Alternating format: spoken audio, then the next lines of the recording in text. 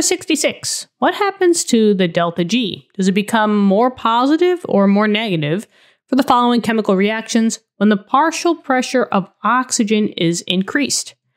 And now we have a balanced equation. We have 2 SO2 gas plus O2 gas yields 2 SO3 gas. Okay, so they did tell us that the partial pressure of oxygen is increased.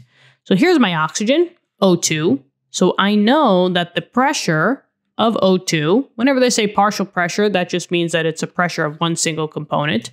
So the pressure of O2 is going to increase. But now what's going to happen to the delta G? Is it going to become more positive or more negative? Well, this all comes back to Le Chatelier's principle, right? Whether you increase your amount of something, in this case, we're just dealing with pressures, but if you increase an amount of something, equilibrium has to shift to get you back to where you were. So if you increase your amount of something, in this case, that's what exactly we did, right? The pressure of oxygen increased. You have too much of it. So you have to make a change. And whenever you have too much of it, your equilibrium will shift to the opposite side. Meaning, since the increase was on your reactant side, you're going to shift to the opposite side. You're going to go to the opposite side. So because my increase was on the reactants, I know that I can make more product. So my shift is going to be to the right.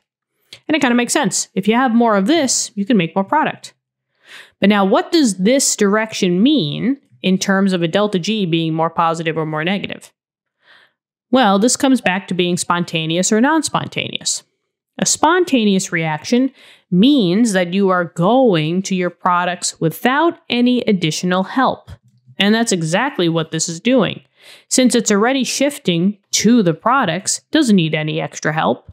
So this reaction is spontaneous. And always know that a spontaneous reaction is always linked with a delta G that's being negative.